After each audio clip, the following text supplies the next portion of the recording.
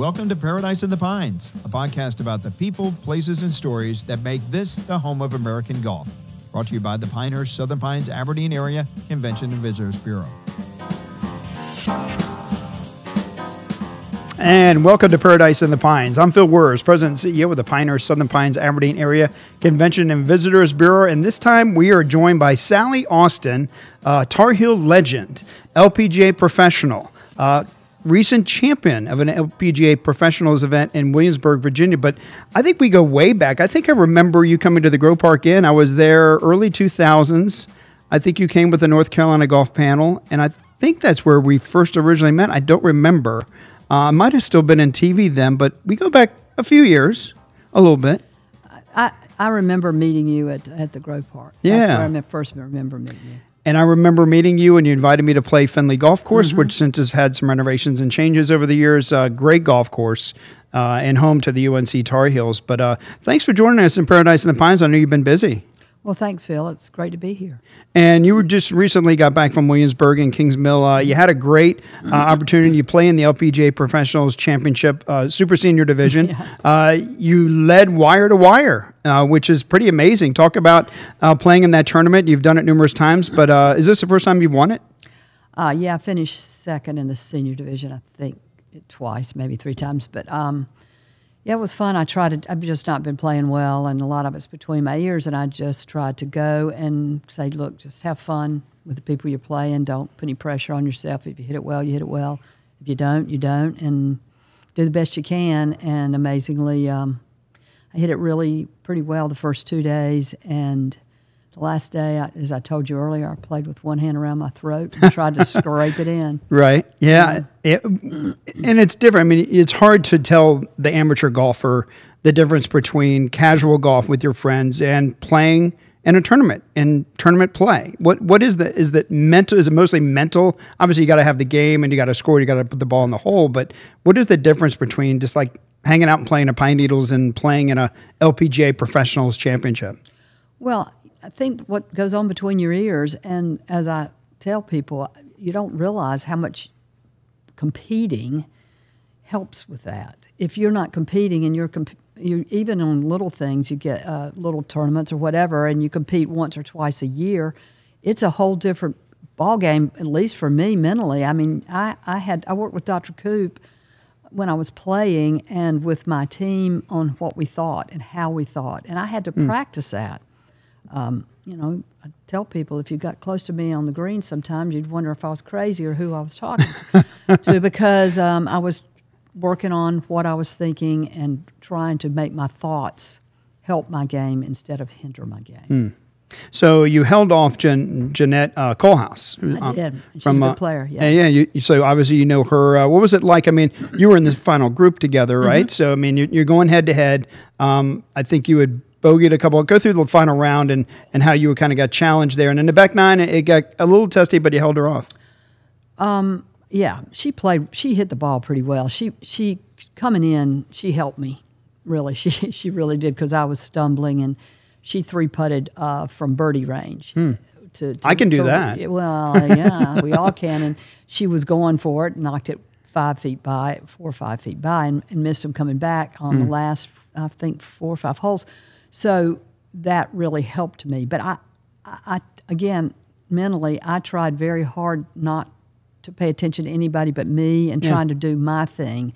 You know, I know people are playing well or not playing well, but I don't know what they're scoring. I didn't think I'd won when I got in. I really didn't. I thought my score was higher than it was, and I thought their score was lower, and I was pleasantly surprised to tell the truth. We can go through your list of accomplishments, your resume, all kinds of. You've been trailblazer throughout your entire career, but you know, what did it mean to you to win a championship? I mean, that's pretty cool for anybody anywhere. It's pretty cool. Winning, you can't. I mean, it's hard to. You can't take the place of winning in my mind. I mean, that shouldn't be all you live for, but it's certainly in the circumstance, that's what I'm trying to do. And even though I went into that telling myself, just go have a good time, it meant a lot for me to shuffle to victory in the old ladies division there. But because there were good players there, players I had played with when I had played on the LPGA and on the mini tours, and Therese Hession was there, and she was a really good player on the LPGA and a great coach. She just retired, but she hadn't competed in probably 30 years, so it was different for her too. But Cindy Miller, who's won the senior event and played on the LPGA, and I played with another gal I didn't really know, Paul. I can't right now. Last name escapes me. She really played well too. Coming in, she made some birdies coming in. She chipped in on the last hole and went uh-oh. But it was a good time. I did enjoy it, which lately, as badly as I've been playing, couldn't always say that. But I enjoyed being with the people that I used to play with too. Well, congratulations on the championship. And not only did you win the championship, but you were also presented with the Shirley Spork Award. Mm-hmm. And for people that don't know, the lowest score, age 70 and older, Spork was the LPGA co-founder and co-founder of the LPGA Professionals. So reading some quotes from you, I mean, she means a lot to you. How much did she mean to you? Well, I didn't know her that well, but I knew her by meeting her. She always came to the team event when it was held out in Palm Springs, and was very enthusiastic and encouraging, and promoted the LPGA professional division. And she was just really encouraging and a mentor to a lot of the players. I can't say she was my mentor, but that would be Ms. Bell and Whiffy Smith. But I knew her and knew how much she meant to a lot of the people, particularly on the West Coast, that were able to be around her a lot. Yeah. But she was very supportive of our professionals. Let's go to the Wayback Machine. You grew up in Raeford, North Carolina, which, played Arabia. It's still, out in the country, but it was really out in the country back in the day. And so how did you find golf growing up in Raeford, and what got you started in the game? Well, my father got me started. Growing up in Raeford I look back on my childhood, and it was terrific because we had a neighborhood full of kids who loved to, we just played outside. We played baseball in the summer, football in the fall, basketball in the winter. We all got together and played, and I loved just being outside and playing sports, and Dad loved golf and other sports too, but he loved golf, and he told me one time, he said, Sally, I don't think you're going to be able to play basketball and football all your life, so why don't we try golf? And so he took me out, and I liked it. My brother went out then too. He didn't take to it immediately because I don't think it moved fast enough for him, but it was such a good time to be with my dad and play golf. And in the summer, he had his own business, and we joined Pinehurst for $75. We got a membership from May till October. Played all the golf we wanted, and we would go and park at the track on Wednesday afternoons with my dad. We'd play around and come back. We did that a lot during the summer, and then Parker Hall had a junior golf camp. We paid $1 for the summer. Every Monday we would come to Pinehurst, and he'd have instructors for us and competition, and we all morning we had that instruction, and then we had a little tournament at the end of the summer. Yeah. So I was around Pinehurst a lot, and then when I was probably 12 or 13, I started going to take lessons from Mrs. Bell. Yeah. And then the Bells just took me in, and so the small town of Raeford, I played my golf at Arabia.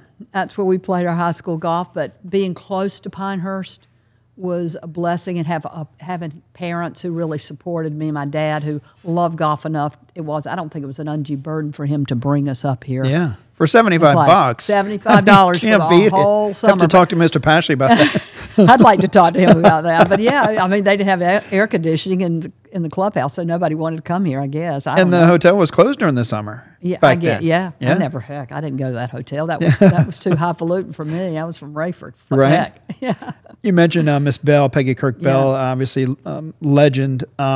When did you know who she was when you were a kid, or did your dad know? I'm sure he probably did. He did. What was it like to meet her the first time? Well, and everybody I tell the story because it's kind of funny. So when I scheduled a lesson with her the first time, my mom said, now you tell her that you were in the hospital.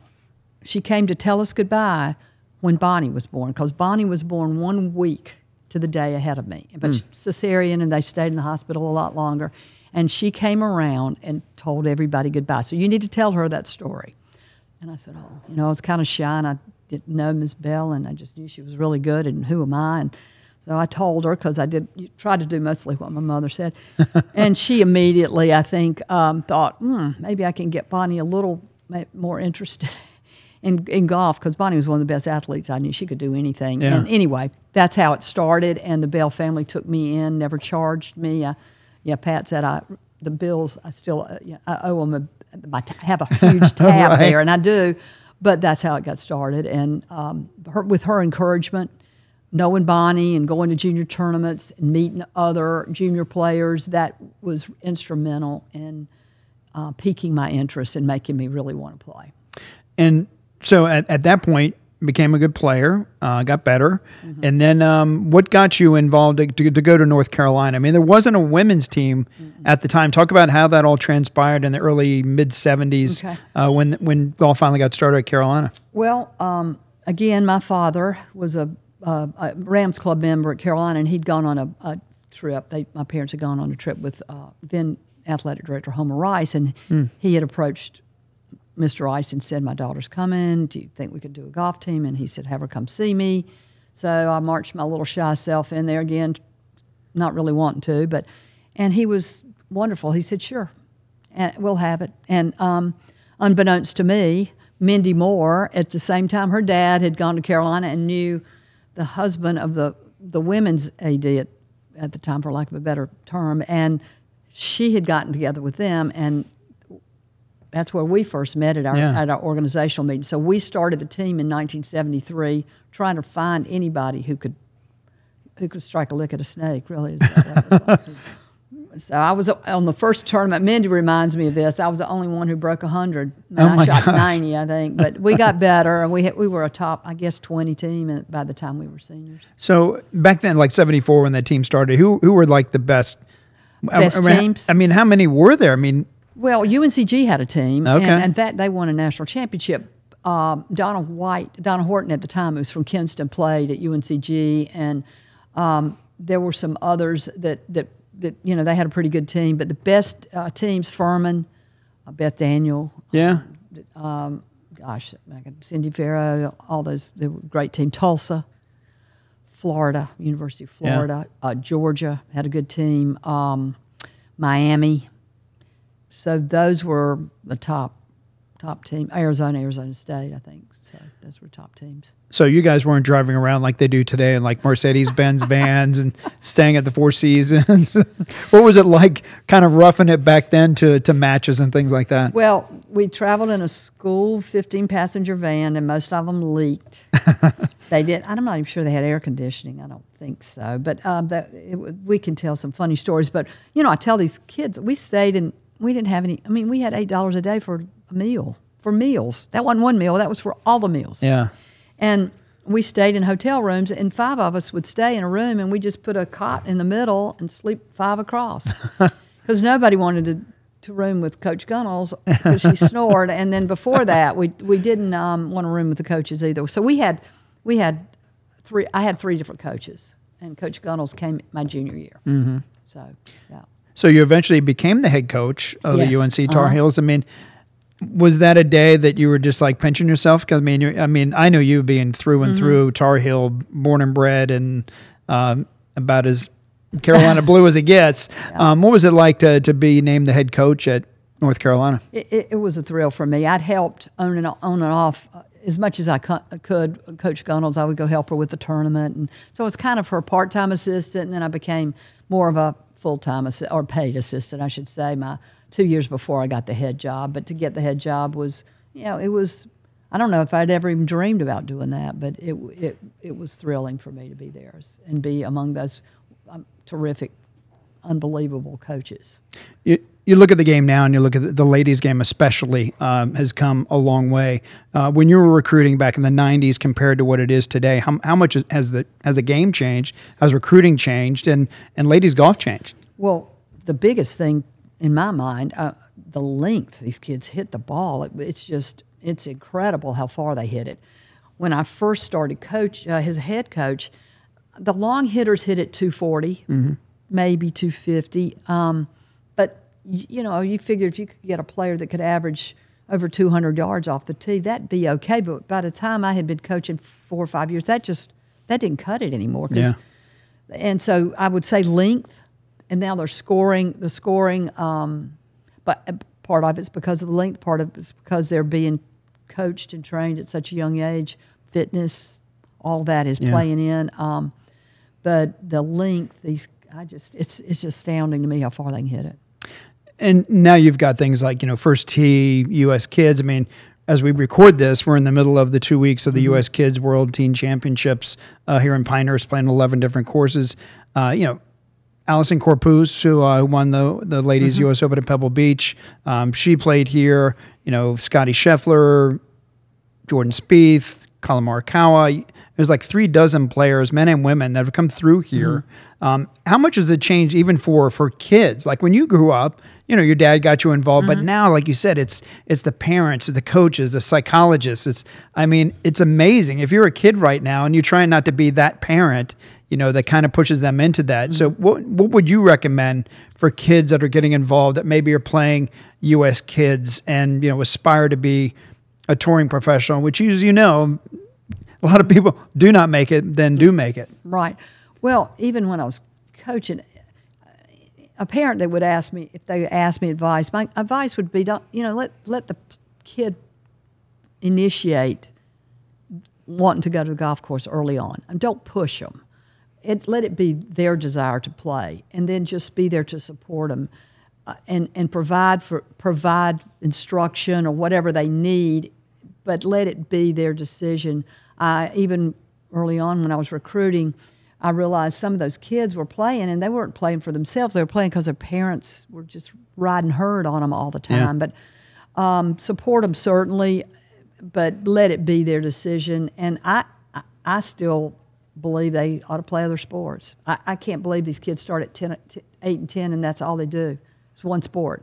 I have several good friends that played soccer at Carolina and for the country, and their kids, they encourage them to play other sports. They don't like the one sport deal. So it's just, you want to find competitors and kids that want to be. You want them there because they want to be there, not because they are obliged to be there. You still coach. You're over at Pine Needles. I'm sure you coach with Donna, Donna Andrews. Yep. What's it like? I mean, you learn under Miss Bell, and then to be at the site where she became a legend, and that golf course has hosted 4 U.S. Women's Opens now. What's it like to not only play there as a kid, but then to come back, teach there, and teach the next generation or even current generations about the game of golf? Again, I do have to pinch myself sometimes, because I don't think sometimes I realize the great opportunity that I have had here, and still have, and where I am, and I've grown up with this. So sometimes when you're in it all the time, you don't step out and realize, wow, it's something special. Pine Needles and all that Ms. Bell and the Bell family's created, there's something special. Yeah. And for me to be part of it is just, I'm from Raeford, for goodness sake. It's just kind of, it's unbelievable when I really step back and think about it. I've been very blessed with the people in my life, and the Bell family has been just instrumental. You got to play in a championship there, the 2019 U.S. Women's Amateur with Helen Alfredson had won that championship. What was it like to kind of tee it up in a national USGA championship at your home course? Well, I was thrilled to be there. I was thrilled to have qualified. I was thrilled to have made the cut. The pressure just about ate me alive, which was my fault. It was to handle that. I didn't do a very good job, to the point that it was not even fun. Yeah. I came in. This is another story I tell, because I think I've got a pretty good sense of humor, and I think it's pretty funny. But I asked the guy interviewing me from WRL or somebody, because I was local, not because I was leaving. He said, what was it like? I said, well, you're probably not old enough to remember Steve Sachs. And he looked at me and he said, oh. I said, yeah, the Dodger baseball player, second baseman. He couldn't throw it from second to first. Yeah. That's what I felt like. I couldn't throw it. All I was doing was throwing it in the ground, throwing it over the head.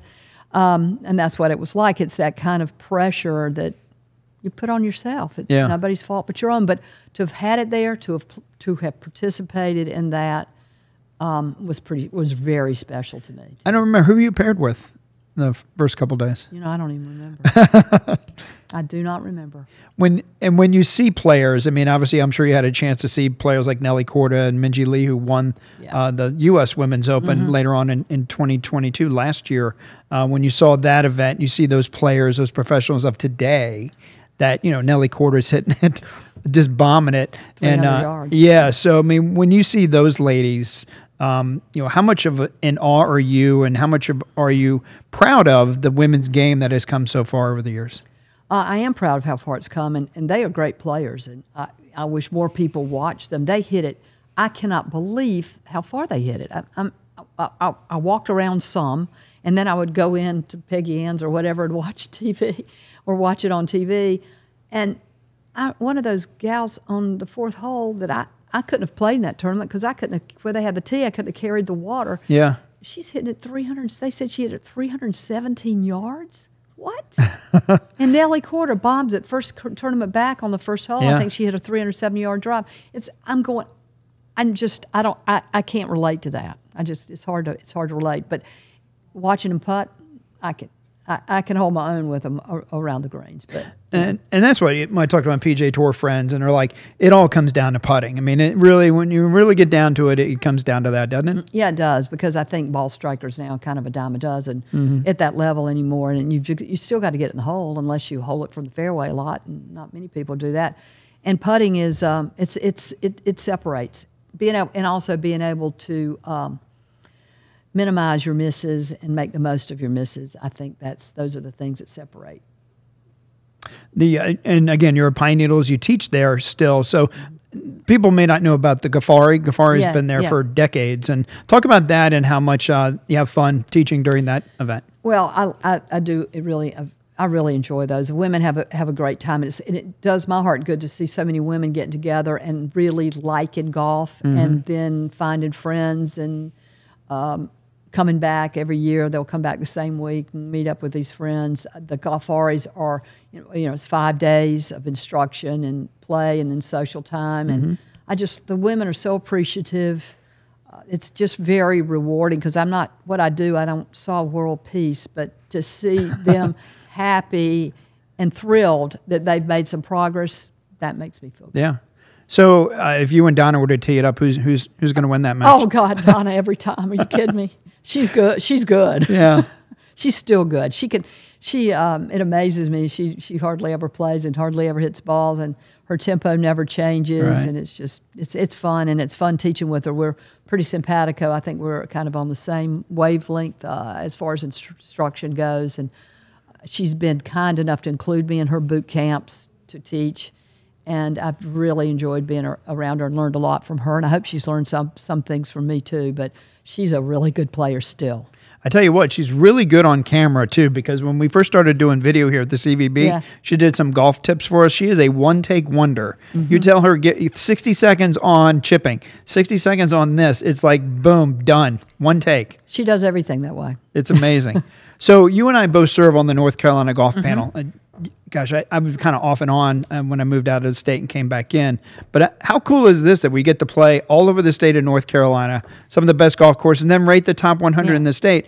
Pinehurst #2 has always been #1. I think grandfather's inching a little bit closer, but how fun is it to be able to go around the state and rate these amazing golf courses? North Carolina is very blessed. We are really blessed, and so am I. And again, that was because of my affiliation at Pine Needles and Mr. Henley, and he got me on it, the very first one, and I've thoroughly enjoyed being on there, and all the people that I meet, like you, and getting to play all these courses. I just wish they didn't have so many of them in May, because my May is taken up with golf schools.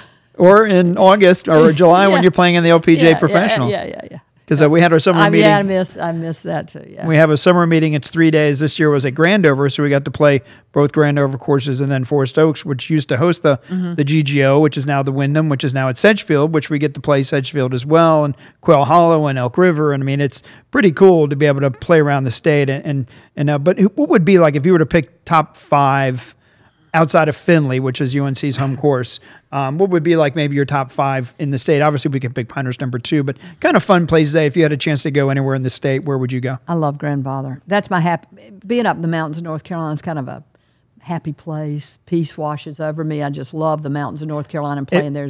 You played that last year. I can't remember if you were there, but the superintendent had the greens running like 18 that day. They're quick. I put off the green like 3 times, They're quick. and I think I'm a decent putter.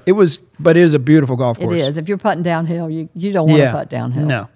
In fact, it's hard to putt downhill because I don't know how you can get above the hole to putt downhill. Right. Maybe a couple other courses in the state you like. Let's see. Some of them I like. Outside of here, I guess I need to not put these into. I played a course. Did you play Deep Springs? Yeah, up in Stoneville. That's like a hidden gem. It is. It's a great golf course. Good layout, really good condition. And Ellis Maples golf course, but just in Stoneville, just north of Greensboro, almost to Virginia. Right, and of course, Quail Hollow and Sedgefield. Mm-hmm. I mean, there are so many good golf courses. It's hard for me to narrow them down. But the mountain courses there are a lot in the mountains I like, but also, I do love Quail Hollow, Charlotte Country Club, Raleigh Country Club. I don't get to play those. I don't play those very often. Raleigh Country Club this year with the panel. We get to play Old Chatham, which is another amazing golf course. It's good. Yeah. Good gosh, where else is it?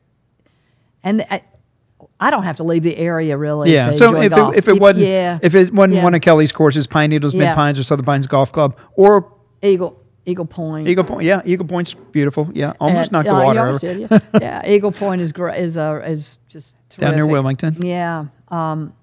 Also, let's see what. You played Tobacco Road? Yeah. It's a love-hate. It's fun to play. Yeah, I wouldn't want a steady diet, and they are so wonderful. Have always been so great to me there, and it's in terrific shape. But it's now that we've gotten Bermuda greens here, Phil, it's kind of hard for me to hold some greens. Yeah. I mean, give me an elevated green, and I've got anything above a wedge, even a wedge. I sometimes have a hard time holding it. There are a couple of greens at Tobacco Road that I really don't know how to, can't hold them. So it's Mike Strand's on steroids. Oh, man, don't or you on know? acid. I don't know what. Yes, exactly. But it's a lot of. It is fun to play. But I'm just sitting here trying to think. I wish I had thought ahead of time to figure out which ones I like. Linville. Blowing Rock Diamond was nice. Creek. Oh my Diamond gosh. Creek, yeah. So those are all those mountain courses. And I had played that's in out to South Carolina. I'm sure the North Carolina. I guess my Eagle Point's probably my favorite course at the beach. Yeah, and that hosted the PGA Tour event when it wasn't at Quail Hollow because of the President's Cup, I believe. Yes, exactly. Let's bring it a little bit closer to home, or to home. Speaking of home, the USGA is going to be calling this their second headquarters in home. Right. The building's already under construction. The employees that'll be there will be there, I understand, in December 2023 this year. What do you think about all this with Pinehurst? I mean, you grew up in Raeford and saw this area, and you played at Pinehurst for $75, and now you got the USGA coming here, World Golf Hall of Fame, U.S. Opens next year through 2047.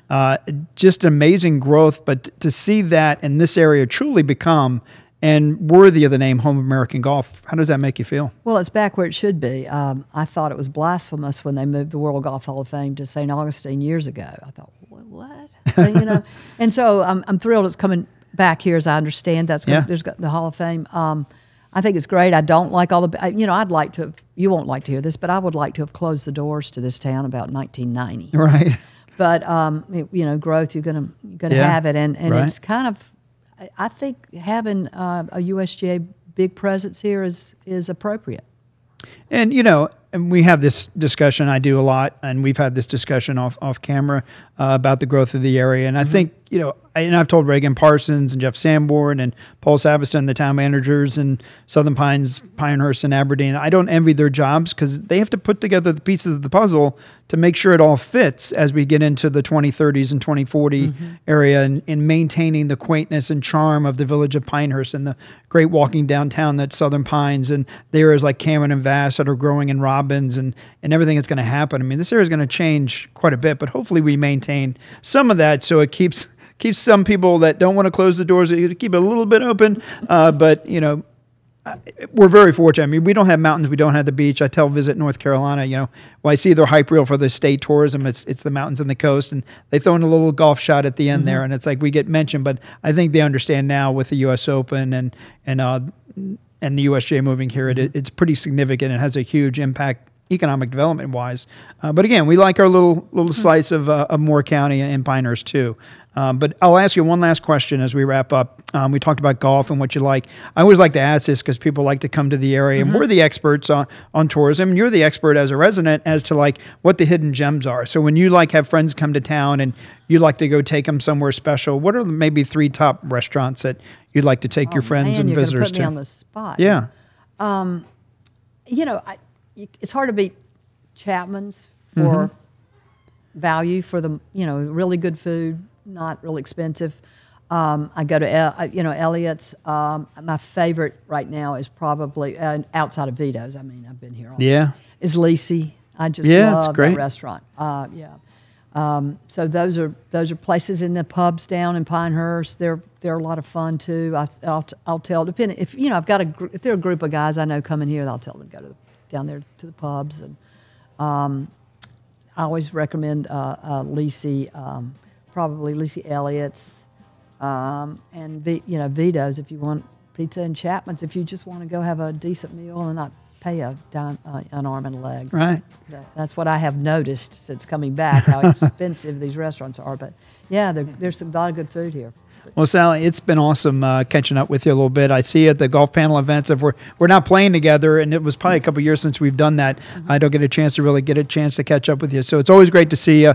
I'm a Duke fan, but I know you're a Tar Heel fan. So she's getting ready to slap me right now. You forgot about that. I keep trying to change it. But we can tell that we can all get along, right? Exactly. Sally Austin, LPGA professional, congratulations on your championship. Raeford native, Tar Heel through and through, and we appreciate that. Well, thanks, Phil. I hate you're a Duke fan, but I'm going to try to convert you. But that's thanks okay. for having me. Yeah, absolutely, Sally. Well, thank you for joining us in Paradise in the Pines. If you want to learn more about tourism in the Pinehurst, Southern Pines, Aberdeen area, go to homeofgolf.com. To watch some of our videos, go to our YouTube channel, which is Home of American Golf. And if you love this podcast, Paradise in the Pines, just search that, and you can listen and watch. And we look forward to seeing you next time.